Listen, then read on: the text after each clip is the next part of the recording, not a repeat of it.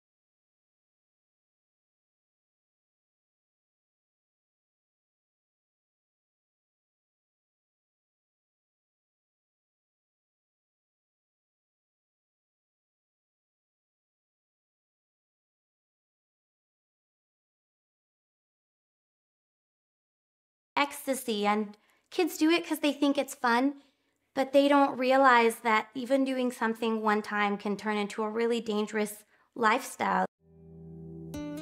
How we first found out was I caught him stealing.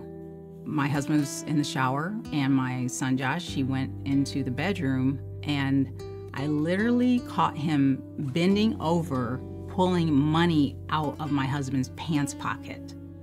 And I said, "What are you doing?" And he just looked at me and he was frozen. I was like, all right, that's it. I'm like, I'm not gonna have a thief in my home, you've gotta go. And that's when he said, "Mom, I have a problem." I believe I was 18 years old when I took my first drug. And then I didn't stop, until 7 years later. And it flew by. I didn't even realize 7 years had gone by. I thought, oh, it's just been 2 or 3 years. Did I believe that they might smoke weed or drink alcohol? Yes, not naive. I wasn't naive in that respect. I never contemplated that my kids would become a drug user. It was not on our radar at all. I never saw it coming. And even when I was confronted with it, I actually didn't believe it. When he told us that he had a problem with drugs, I thought he was lying. I thought he was saying that to cover up that he was stealing from us. One of the things that I see a lot of the time is kids that started using medication that wasn't prescribed for them out of their parents' or a friend's parents' medicine cabinet. And they're going in, they're looking at the prescription bottle, and they're saying, may cause drowsiness, do not operate heavy machinery. And they go, oh, that's it right there. That's what you're looking for. And that's where a kid starts. When I started using drugs, it was just whatever was available at the party I was at. And it really started out for me with ecstasy, because that was a party drug. You would go to a party, you would take some ecstasy, you would feel amazing and have energy, and you would be loving everyone there. It has nothing to do with how smart you are, has nothing to do with how athletic you are, how popular you are, how wealthy or poor you are. It has to do with the want to fit in, that group mentality. We like company as human beings. We like to be accepted, and we quest for that throughout our lives, is acceptance. So, especially when you're young, you don't really know anything about the world, and you're just kind of growing up, and you have all these hormones surging through your head and your body. You don't know anything. You have no experience. You're gonna do whatever makes you accepted, and that's just human nature. I started on pain pills. It was a Vicodin that I took for the very first time from my boyfriend, and I had up until that point bragged that I could not get addicted to anything. And so I took it kind of innocently, thinking this is, just another drug I'm going to do and move on with my life. And I remember the first time that I took it feeling like this is it. I felt like it was what I had needed. It numbed me enough inside that it was like, I love this. Let's do this. We have this thing called social media.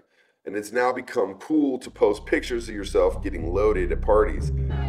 And high schoolers are doing this on the regular. Getting loaded and the whole drug scene, it's looked upon as like a cool thing now. I've had buddies post videos of themselves snorting lines of cocaine and just getting hammered at parties. And then you look at all the comments on there, people would be like, save me a line. I've seen a lot of people towards the end of the party just laid out. I mean, people drawing on your face. You've just gotten so wasted. People stripped you naked and drugged you outside and left you in the grass. Growing up in Westlake Village, you wouldn't think there were hard drugs. People drank and smoked weed, and that was pretty much the extent of it. But then inside of that is a little subculture of heroin addicts. It's a very hush-hush drug. You're not proud of it. You don't want other people to know, but you know who's doing heroin in your neighborhood. You get high with them, you pick up with them. So when you have friends and you're like, oh, you do heroin too? Okay, then you instantly connect. It was always easier to be cool in school than to do my study, because if I had to work on it, it was too much of an effort. Life is tough, man. I said, you keep thinking this silver platter is going to come down out of the sky, and you say, here it is, Joshua. Here's your life. It's all set out for you. You don't have to work. We can, things will be given to you. But by the time it's going to get to you, man, it's going to be splintered plywood because you have to work at it. Now, he wasn't afraid of work, but I always knew there was more for Josh than being a cook that he was. He loved to cook. Yeah. But I always knew there was something more that he could have done with a little bit of effort.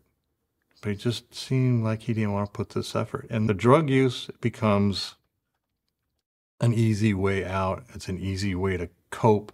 If your life isn't going the way that you planned it, well, it's an escape. It's a mask that they can use and say, well, if I can get enough money and I can get high a little bit and have a good time, well, life's okay. It's okay for me to live in mom and dad's basement. I broke my thumb in the batting cages, and I got a prescription of Vicodin. I had done pain pills before then, here and there, but I was never really heavily addicted to them. And I was actually sober at this time from marijuana and drinking and cocaine and stuff. And I got the prescription, and I was like, oh, I can handle this. It'll be okay. And they gave me 15 Vicodins. And as soon as I got the prescription filled, I took all 15 pills at one time.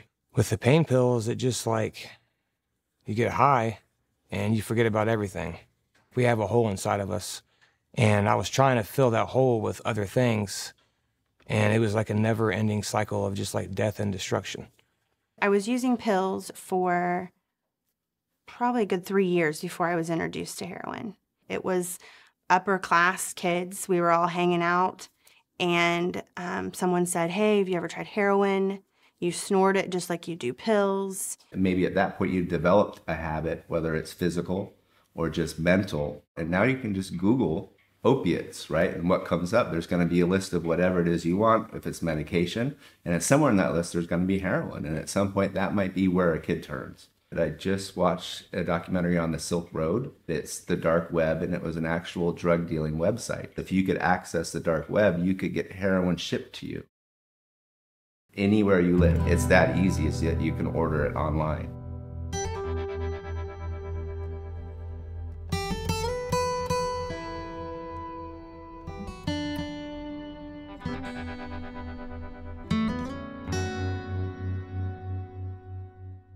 You don't see a lot of people posting pictures of themselves shooting heroin or smoking speed on social media, but you can go on YouTube right now and look up videos of how to do heroin safely. They actually have videos like that. This was something that was unheard of 20 years ago. There's no such thing as how to do drugs safely. That wasn't comprehensible in any way, shape, or form. And then someone said, well, have you ever shot it up? And I was like, no, I don't even know how to shoot it up. And so my boyfriend at the time was like, well, he had been secretly shooting up and I didn't know. And so he ended up saying, well, let me shoot you up. It was an exciting thing. He's going to shoot me up for the first time.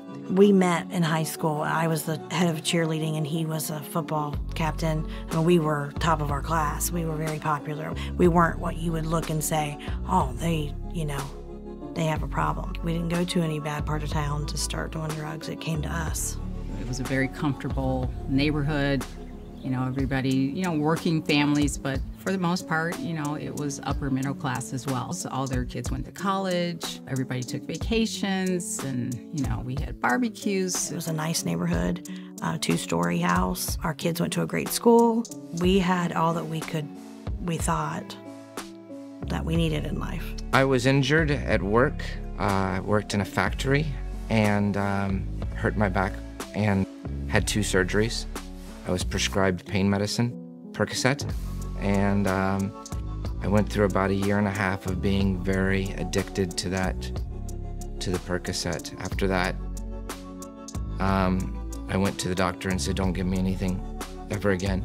I was being given these medications so readily that it was from a doctor. I didn't think there was anything wrong with it. And by the time it was over, I had to sell my business. I was divorced, and I was homeless and living in my vehicle. I was in a really bad car wreck. Some lady hit me at 65. They did a surgery on my back, and they started giving me pain pills. I had never smoked weed, never done any drugs, and I just take them. It was just a vicious cycle that led to one day, they're like, hey man, we can't give them to you anymore, you have to go to a pain management. And there was like a 3-week gap in there. That's a travesty. It's a good person that was at one time given something that was supposed to help them, and now they can get it anywhere. Percocet, Vicodin, heroin, fentanyl, opioids. That's what they want, and you can get it without trying. You can walk through a normal neighborhood. You can walk 2 blocks, and I can find 4 people that have pills. And there's no stigma. Grandma's got these drugs. Grandma's got them for her knee. And Grandma doesn't understand that you're addicted. Because, oh, he's just taking the same medicine doctor gave me. Here's 2, honey. I had ran out of sources to purchase medication on the street. I was no longer getting it from the doctor. So I had been very ill, and I was trying to still hold a job at that time. My clients knew something was wrong with me. I had a very large client base that were faithful. So when you're dealing with someone one-on-one on a monthly basis, and you have been for years, you know when something's off with them. So my credibility and the quality of my work had deteriorated so. And I was desperate, and I had a very big event that particular weekend. So the person that I was dating at the time, said, well, we can either get you on Suboxone or we can buy heroin as a quick fix. Oh, you're dope sick. I'm like, man, I've never even smoked weed. I've never done nothing. And they're like, it doesn't matter. An opiate's an opiate. So he's like, try this. And that was the beginning of the end. To be honest, I thought that would make you an addict, right? If you do heroin, you're an addict. I mean, if you do something the doctor gave you, you're not an addict, right? I mean, this is my medicine, man. I need my medicine. But that guy over there, he's an addict because, you know, he's on heroin. Well, I think sometimes when people can't find anything, they take whatever they can find. And that's how it leads from some medicine that your doctor gave you to crawling on the floor of your bathroom looking for little pieces of a crushed up pill that you crushed up to sniff because it's going to take the pain away much quicker, and you're missing your son's soccer.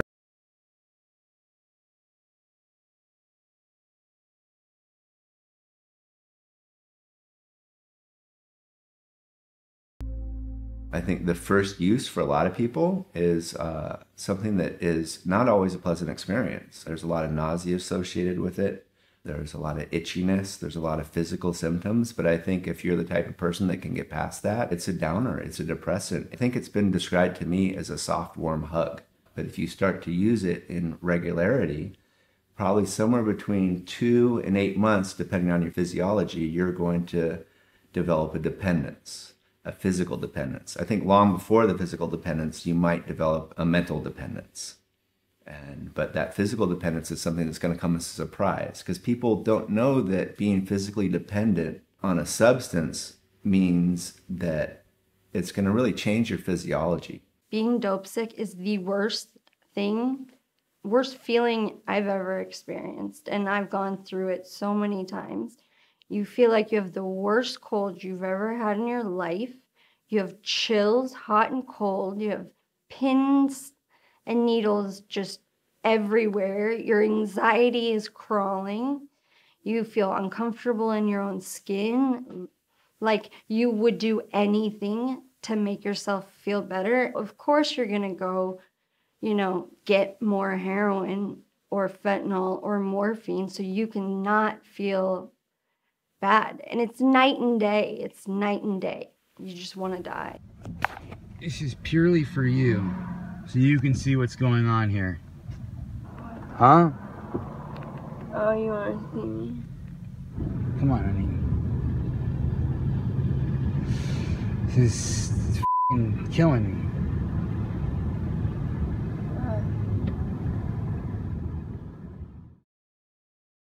I work with this guy 50 hours a week.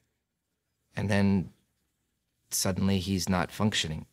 Very high functioning one moment, then sort of not so much, and then low functioning, and then you don't see them anymore. I know big dudes, burly guys, factory workers, wasted away to nothing.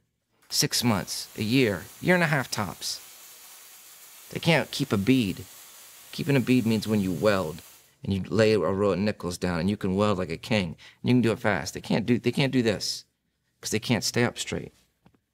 Because they've either taken so much so that they don't hurt anymore that they can't do a simple task. When you get to the place that you are physically addicted, without it, you want to die. You have no hope. You are not only physically sick, but your mind is racing and you're depressed and you don't want to get out of bed. You don't want to brush your teeth. You don't want to roll over. I mean, it's a tormenting feeling. And you know that what's going to make you better and take that away from you is the dope. And the guilt just compounds itself over the years, and the choices that you make and the things that you do. Our brain works on a reward system. So when we first start using the drugs, our brain rewarded that high. It said, this is good. You're a better person like this. I was always kind of shy, really insecure girl. And so to me, it gave me a boost of confidence. I was on top of the world. And it's such a lie. It's a rough life. It's a really rough life. I once heard a story from a friend of mine. He told me he was waiting for his drug dealer and he was sitting in his car and it felt like he had the flu times 10. And he was like, I was sweating and I was freezing and it was like 90 degrees in my car. I felt like I was about to shit my pants, and I couldn't. Like, I was like squeezing and tensing my body up, just waiting for this guy to bring me some drugs so I can get loaded. And my question to him was, and that's kind of how did you wake up every day and decide that was going to be your life? Like, that's okay with me. And he's like, heroin is a hell of a drug. You have no idea what your mind will tell you when you're on it. Addiction affects 30% of the population. And it doesn't matter which direction you look. It doesn't matter if you're looking towards the bad neighborhood, the middle class neighborhood, or the wealthy neighborhood. It affects 30% of the population in any direction you look. So it really doesn't discriminate. I grew up in Xenia, Ohio, and I became a nurse at Good Samaritan Hospital here in Dayton. I worked in the ICU and all over the hospital. A large majority of my patients were hardcore drug addicts, and we got a lot of overdoses that needed critical care to be able to be stabilized, and that cost quite a bit of money because the majority of the time they didn't have any kind of insurance. But it's the lifestyle that comes with it. It's also the cut that comes with it. And I think fentanyl is dangerous. If you're an addict, hearing that there's this really powerful opiate is that you're going to be inclined to think, great, here's something stronger. They're going to mix fentanyl in a bag or in a bowl. And the problem is that there's going to be a stronger dosage in the corner of the bag than there is in the middle of it. And if you get that portion, I think there's a higher chance to overdose. You never really know what you're getting. So this over here could be really strong and this over here could be like really weak. I would do like 8 caps at one time. And like a friend of mine named Matthew, he passed away, but he would overdose right in front of me. Like he would die right in front of me shooting up 2 caps. And I would sit there and I'd be like, man, I better get high before the cops get here.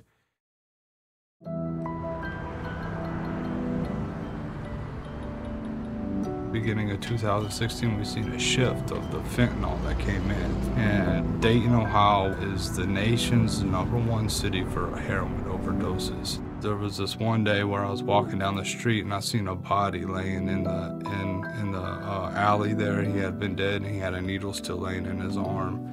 And I was getting ready to call 911 and tell them, hey, there's somebody laying here. And this dude came out of the side of the alley and looked down at him and looked back up at me and grabbed the needle out of his arm and took off running. Because he needed a needle so bad so he wouldn't be sick, he took that needle and he ended up using it. It is tough. When he was offered jail or the program, he actually contemplated going to jail because he heard that the program was too tough. Nobody gets through it, and if you fail, you wind up going to jail anyway. So his thought was, well, I may as well just go to jail now and get it over with. And I said, no, come on, you're smart, you're intelligent, you can do this, you can do this. And so he went into the Butler County rehab program, and he made it through all the phases. They actually graduated him 3 months early because he was doing so well. Each person has their own narrative of how they got to where they are and what their previous experiences have been with treatment. Each person also has their own biology, and everyone has their own experience with various medications, other medical conditions that they have. And we take all of that along with what the client wants and try to put forth a plan that can help them. Oftentimes, they may involve buprenorphine, commonly called Suboxone, very effective in helping people with withdrawal management. But there are a number of other medications that we give that provide comfort during the withdrawal process. And now there's even a new device called the Bridge that we can install. That's an electronic device that can help people with withdrawal management. So we have a number of options that we try to present with the client, walk through with the client, and trying to pick out what's best to try to get them from point A to point B. The goal is, what can I do today to keep this person from using today, place themselves at risk of death? What can I do to just try to get them from today to tomorrow? From my experience and the people I've spoken to, methadone seems to be really effective because it tricks your brain into thinking that you have taken heroin. It's an opioid.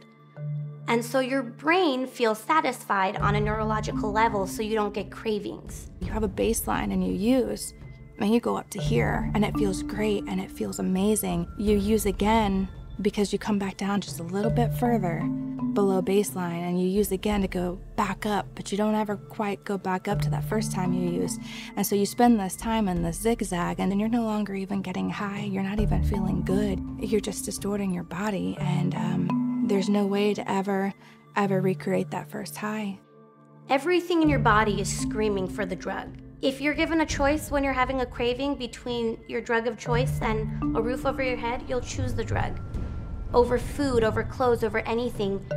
Every cell in your body is screaming. You're desperately seeking it. If people only knew how strong the cravings were, they would understand why people don't stay clean. It's so hard. So cravings are, you can think of people when they suffer from addiction, this illness, that their brain lays down a memory, almost laying down a groove. And there can be circumstances, situations, there can be even colors, music, television programs, association with people and places that sparks that particular memory that the brain has, that particular groove, and then people start to desire to want to use that. And along with struggling with withdrawal, and once we get past that and going on to the cravings, those are the two major things that lead to people struggling with relapse. So there are ways that we can help folks with cravings. We can help them by redirecting their thoughts, changing activities, of course, trying to remove ourselves away from harmful situations that can reduce cravings. But the medications that can be prescribed also help reduce cravings. So methadone, which I don't prescribe, but methadone is an effective way to reduce cravings. Buprenorphine in its various forms is a very effective way to reduce cravings. And the extended release naltrexone or Vivitrol also help reduce cravings. You mentioned cravings, and this is a big part of the illness, so big that a few years ago, when we go to classify addiction or describe addiction, medical bodies now recognize cravings as a key core concept within the illness that needs to be addressed.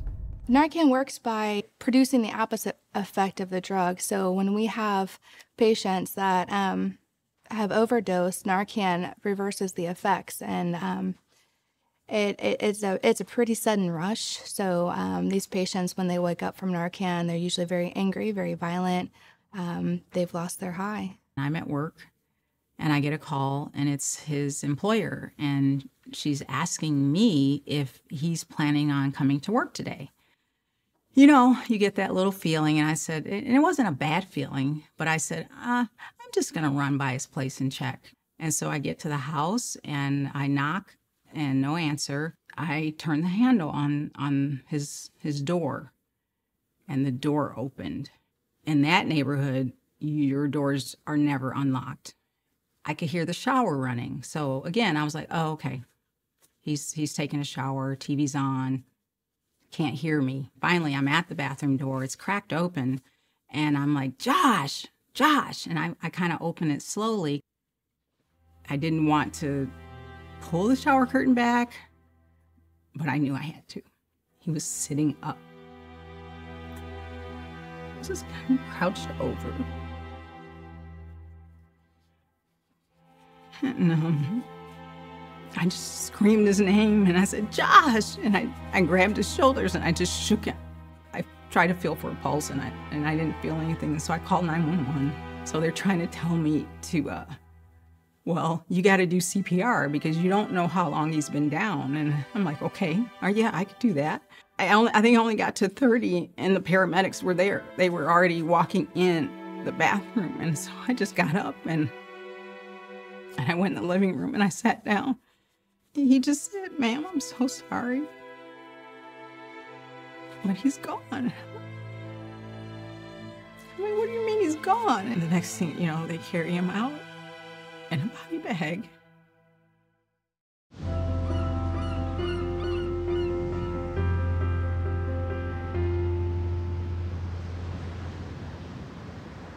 Drug addiction, gambling, food, sex, these are all escapes, trying to get out of this inner war, chaos, so that I can breathe and I can have a moment. And opioids do it well. So does meth and cocaine, all addictive substances and practices. They get us out. The problem is that it becomes more of the problem. So what starts as a solution becomes more of a spiritual, emotional, and physical problem. Relapse is not always a bad thing. I definitely am not condoning it as part of anyone's recovery program, but the truth is most addicts will relapse, and if you use relapse correctly, it can really teach you a lot about yourself and prevent a relapse in the future. I know that anytime I went to a group, the times I did relapse and I was open about it, people were really supportive. You're not really supposed to talk about the specifics of your relapse. You don't want to go to a group and talk about what you were doing because it might trigger somebody else. But you just own up to it. You're honest, and then people give you more support. I know that, when I went to a group and I told them I relapsed and, look, guys, I'm sorry, I used again. I had people making sure I was spending more time with them. Hey, come spend time with me. Let's go do something. People in NA or AA or any kind of group, they really want to help you. They really want you to succeed because they've succeeded, and they want you to see how great recovery can be. So they definitely are there to support you. And while no group will condone relapse, they're also not going to make you feel bad about it because everyone who's in recovery has relapsed at least once, but realistically, probably dozens of times. Relapse is part of recovery for some people, but it's not for everybody. Sometimes you have to, try it the harder way. You have to do the quote unquote acid test and see if it works or it doesn't work. Hey, I stopped. I think I have this under control.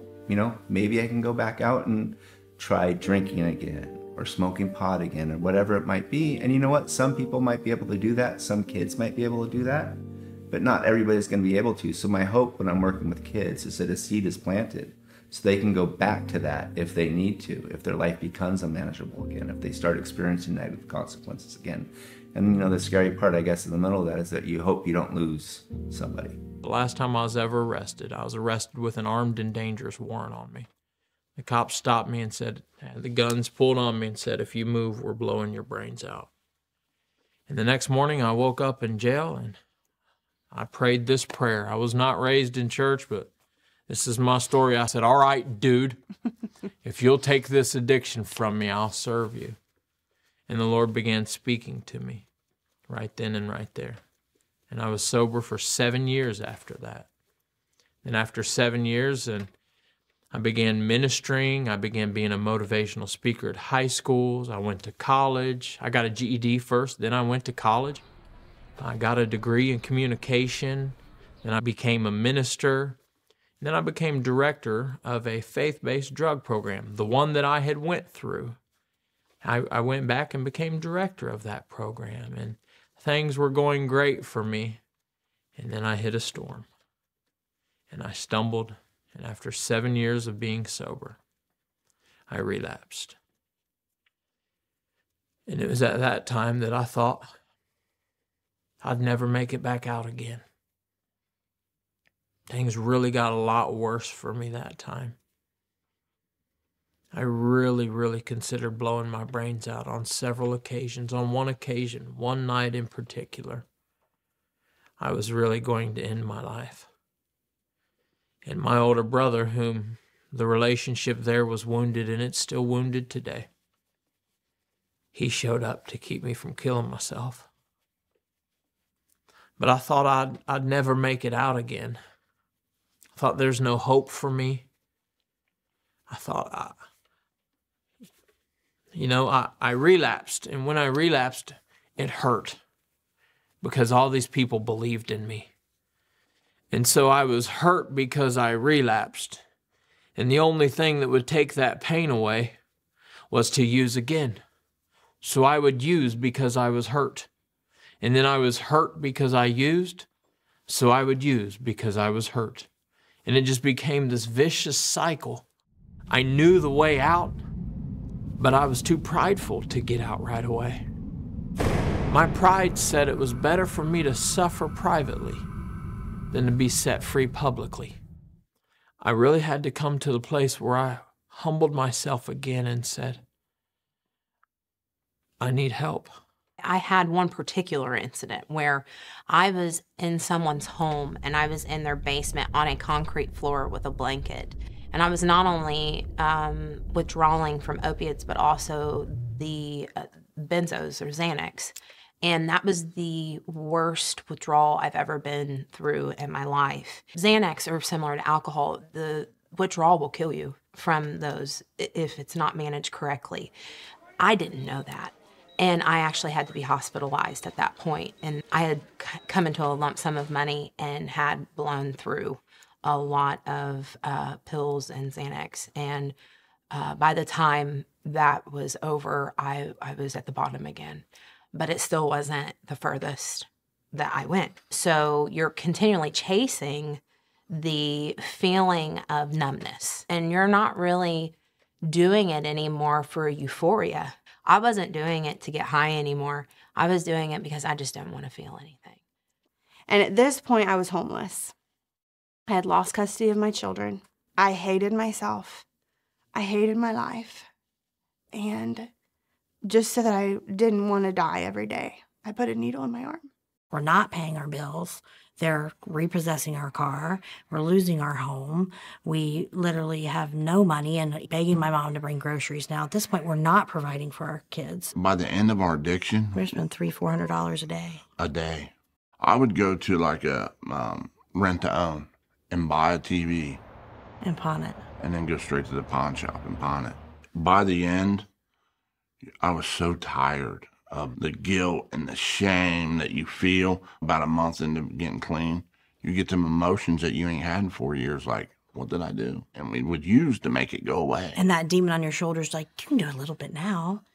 We did love getting high for that time. That high of going to get it, the needle itself, the whole process was an addiction. And then it got to where I controlled it. In a very short time, it controlled me. And everything around us. Like thousands and thousands of dollars in debt. We were losing our house. We had wrecked both vehicles. We had beat each other up almost, like in fights. Like at one point, both of us had wrapped up hands. Like it just got so ugly. And because I had lost custody of my kids, I thought that this was my life. You know, I'm going to die like this. And I actually got to the place where I was begging God, like, don't let me wake up. You know, like, let me die. I want to die. This is happening. What do you have to say about this? Hey. Happening.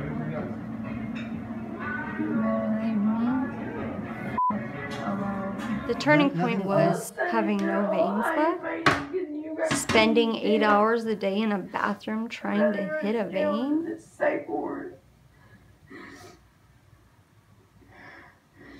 Shana, you're killing yourself, dude. You can put me in jail for 3 days.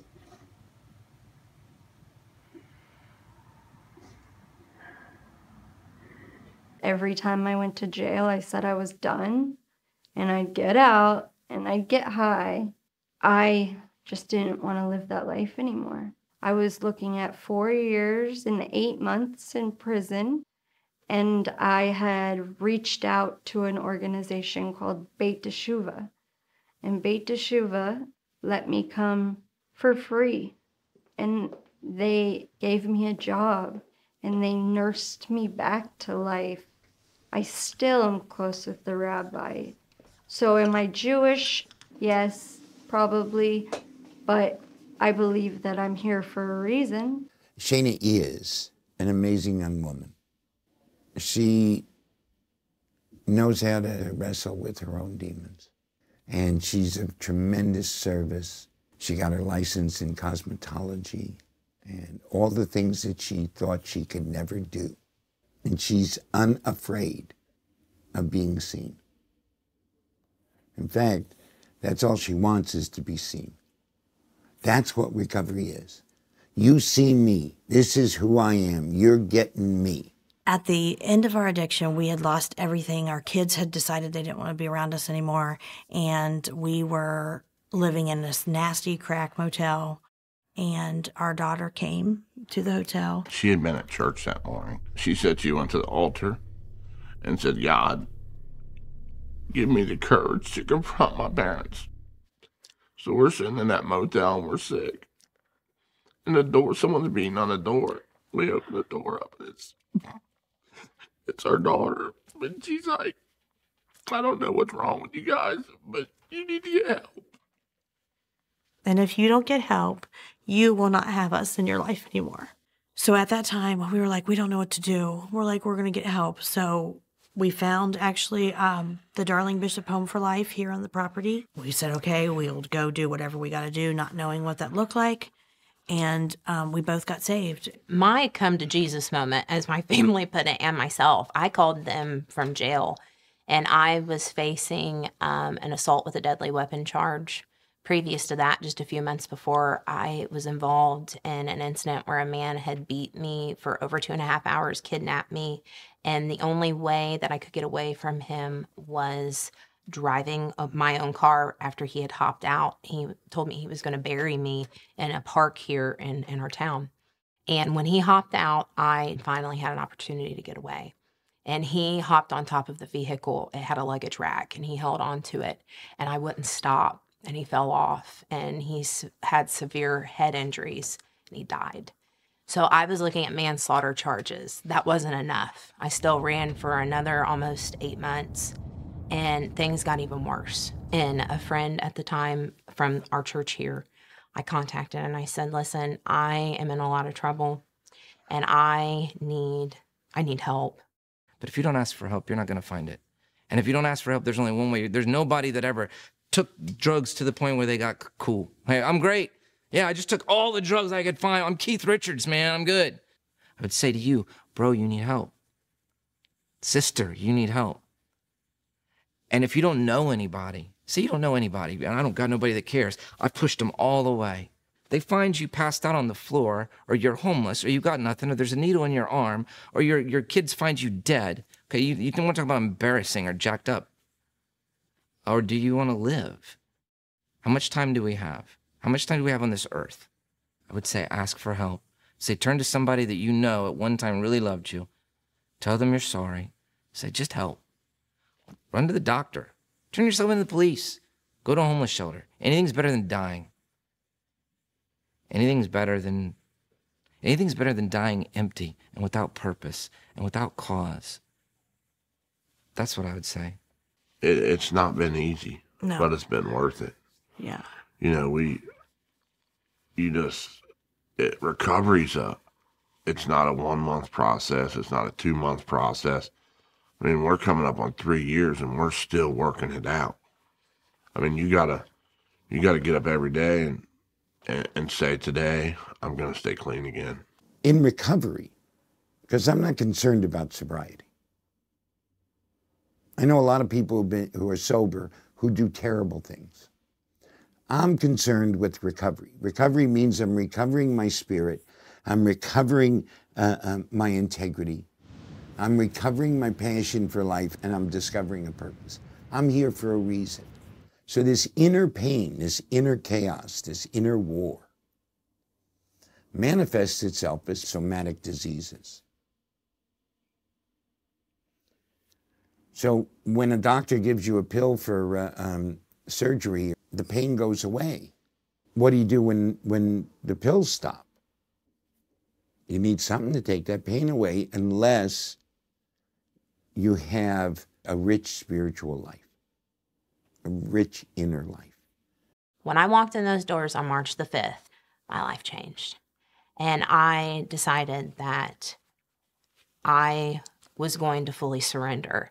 I like to fix things, and I like to have control of things. I think I'm a typical woman. But I, for the first time in my life, was willing to fully surrender. And what changed my heart was truly finding the grace and the love of God. And when I experienced the love of the Father, after being in a lot of abuse and having so many traumatic things happen to me, I finally had peace. And the depression and the anxiety that I had experienced that was not controlled with medication. I now am in ministry at the church, and I'm the administrative assistant for our church. And I am trusted with such great things on a daily basis. And to have people's trust and respect is worth it all. I try to help women get into the Darlene Bishop Home for Life, and I'm a volunteer there. And he helps with Genesis, and it's amazing. And God just repeatedly has shown himself to us and our faithfulness in our walk and our family, and even getting our home back, our, our jobs, just abundantly keeps on showing up and showing out. But anything good is a process. Yeah. You can't you can't quit using, because God has grace and mercy, but the world don't. And knowing that God's on our side and that we can make it through anything. We don't have to lean on that drug to feel that emotion anymore. When we have those emotions, that together we can, fight through it with God has been what's carried us through all this. Yeah, we just traded the chemical addiction for a spiritual addiction. I think it's because we're more educated now. Everybody used to look away from it. Even baby boomers. People are gonna die from this. And unfortunately, those are the consequences. Addiction is just ripping America apart. I say in my groups, look next to you and look around, because most of you won't make it. Some of you will, but not everybody. And I've been to so many funerals, I don't even go anymore. Whether you go to rehab or, go to a methadone clinic, and that's where the work begins. You have to go to your groups. And I think after the initial shock of not using drugs every day kind of wears off and you get into a comfortable routine going to your meetings or whatever it is that you choose to do, then you start to work on yourself. You kind of look inwards and you take inventory of your life and you start to fix things one at a time. You might work on your relationships, maybe work on getting a job again, trying to establish normality in your life. Listen to the people that are around you and that love you. If you have a problem, get help. There's no condemnation. There's no shame. If I can do it, if he can do it, anyone can get clean. And, our situations and circumstances, they vary. We didn't use together, but our hearts are the same. And we know that you can be free. You just are one choice away.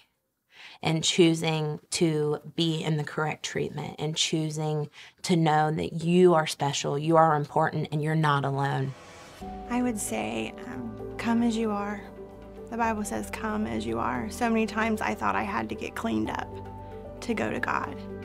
And God is not that kind of God. He says, bring me your mess.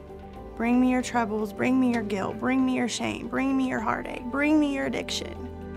And just start there. Just on your knees. God, here it is. If we wait till we're cleaned up to come to him, we'll never make it. We'll never get there. And I think that's what we did. We tried to clean up ourselves.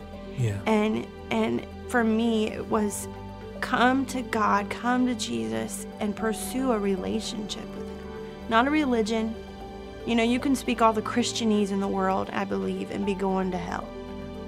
And that was one of the things that I learned at the Darlene Bishop Home for Life. It was pursue God like you would a relationship.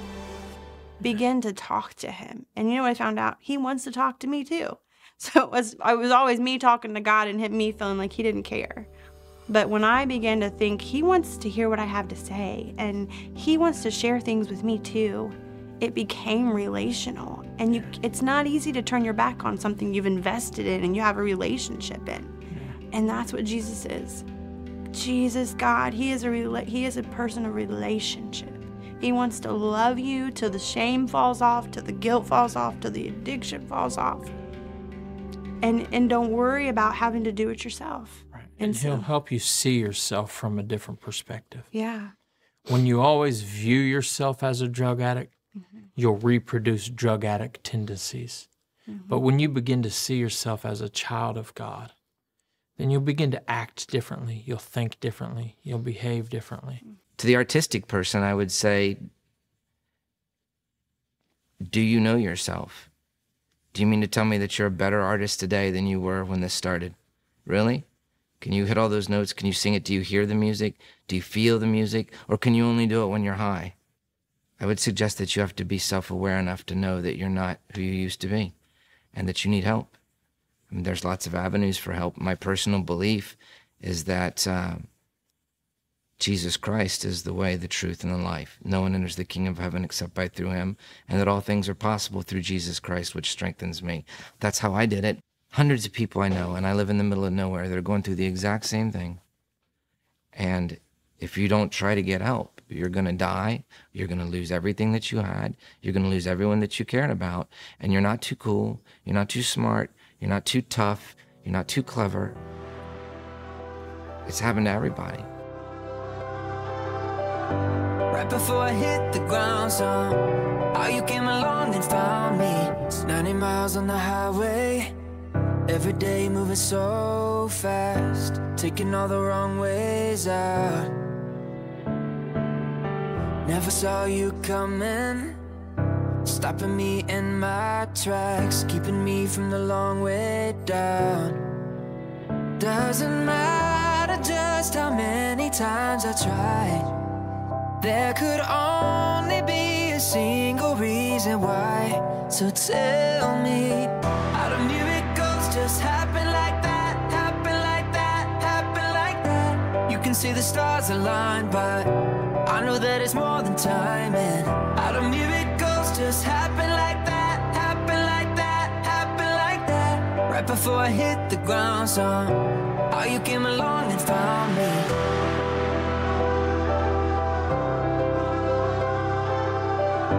Right before I hit the ground, son, how you came along and found me.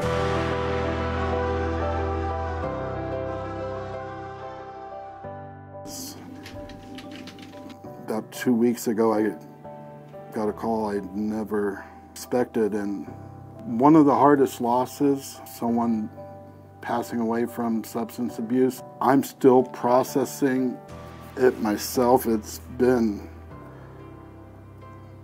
besides my grandfather, the second hardest death I've ever had to kind of go through. And she worked for me for 8 years, and I think she's gonna walk in and I'm gonna hear her annoying laugh coming in the door as she walks in, plops on my couch, and John! Shana became addicted to opiates in high school when she was a softball pitcher, and she had to get surgery, and from pain pills to ultimately what took her life, I guess 15 years later, fentanyl. And I mean, she was 35. She just had a lot to do and a lot she wanted to do. And it was so sudden and kind of not, I mean, it's not expected if you're a counselor, you're in recovery. And she was. And that one more time on a Sunday night, she probably thought she'd come on Monday and no one would know, and she didn't get that chance to come. I say in my groups, like, look next to you and look around, because most of you won't make it, is the truth. Some of you will, but not everybody. Some of us are gonna die.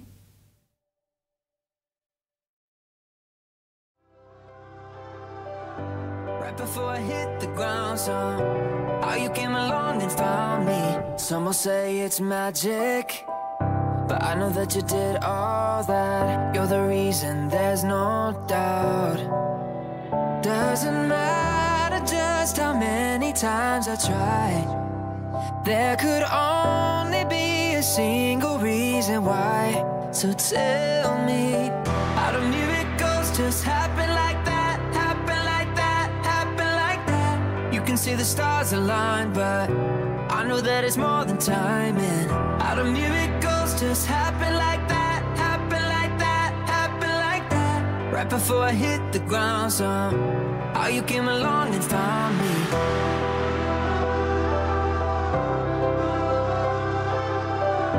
Right before I hit the ground, son, how you came along and found me.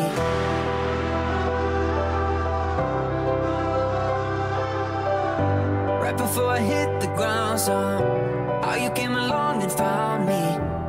There's no doubt when I feel your love, call me crazy and out of touch, but I know that it's from above. Tell me,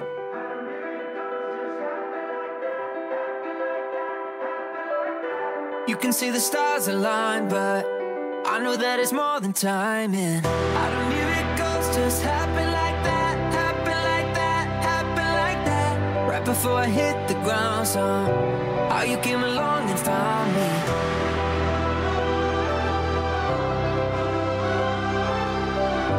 You can see the stars align, but I know that it's more than timing.